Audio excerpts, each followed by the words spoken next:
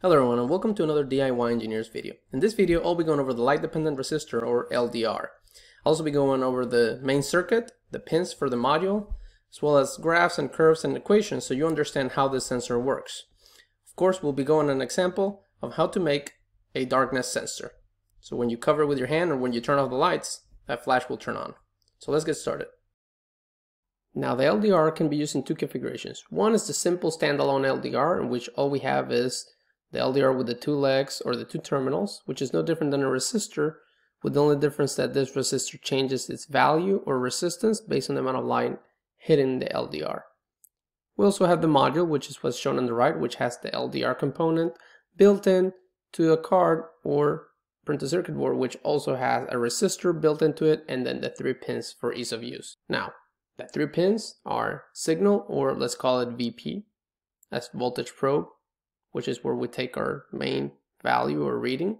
And then we have VCC and ground for us to provide the positive negative voltage to power the sensor. Now, here I'm showing some images so you can see the resistance across the LDR. So when we are applying a lot of light or some light, we'll see a relatively low value, but as we start to decrease that brightness, as we go, you see from left to right and then onto the next row, you can see how that resistance measured in the multimeter is increasing. We start about 10 kilo ohms and then we still have some light, but it's slightly darker and we're still at 100 kilo ohms.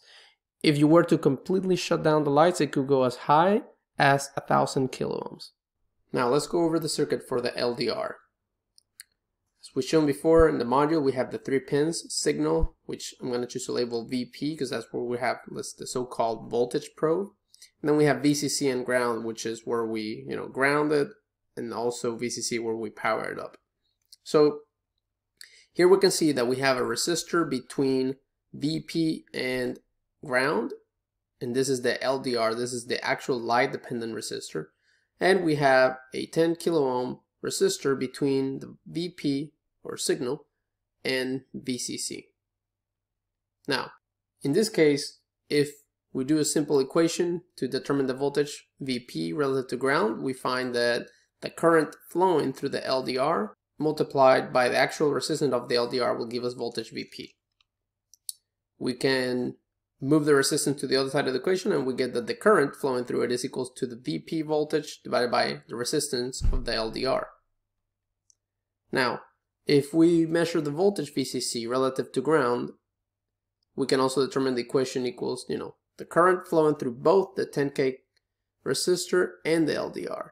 We can rearrange this one as well, and we'll get VCC divided by the 2 resistances in the denominator, give us the same current. If we take these two, we can then set the left-hand side of both equations equal to each other. And then we can rearrange that to get that VP equals the resistance for the LDR divided by 10 kilo ohms plus the resistance of the LDR multiplied by whatever we put in VCC. Now the equation we obtained of VP versus LDR with VCC allows us to generate the chart shown in the bottom left of the screen. That chart shows VP plotted against the resistance of LDR. We can see that VP increases pretty rapidly with small changes at the beginning of our LDR. Specifically, we can see that we're only right around 50 kilo ohms and we're already past 4 volts. Meaning that the rest of the range from 50 kilo ohms all the way to 1000 kilo ohms, it will generate a value of VP somewhere between 4 and 5 volts. This is pretty important to understand because if you remember from the pictures we showed before, we were around 40 and it was still kind of not dark specifically, and what that means is that for that value we would already be near 4 volts.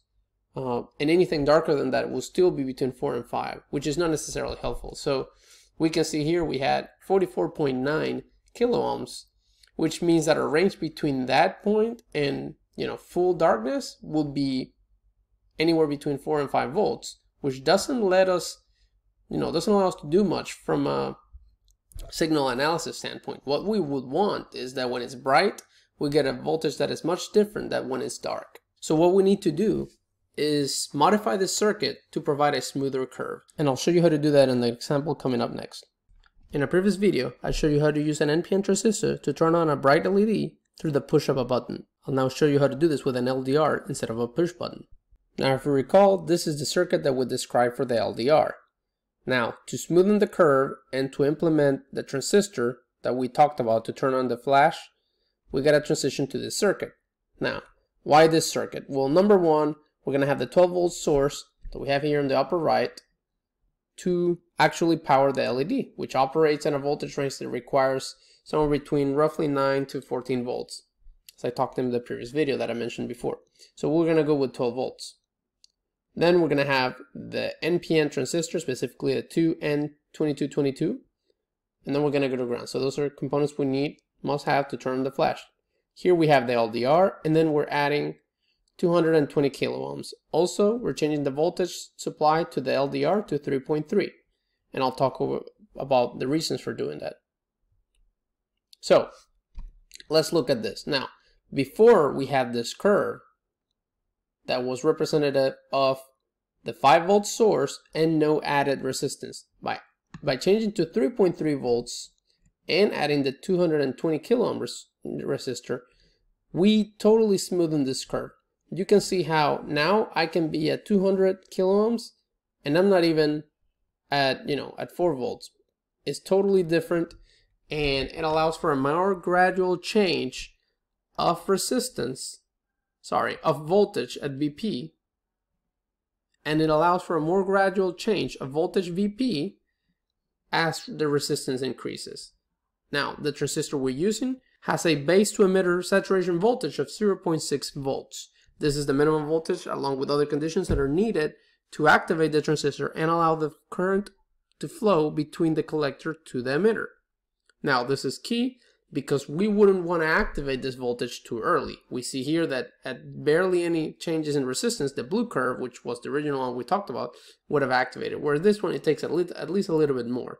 Not only that, adding this 220 kilo ohm resistance allows the current flowing at all times to be less because of that added resistance. And that current is partly also what gets amplified through the transistor. So we get that double benefit of ensuring that the LED doesn't receive as much light until the voltage gets to higher values, which is when there's less light going into the LDR.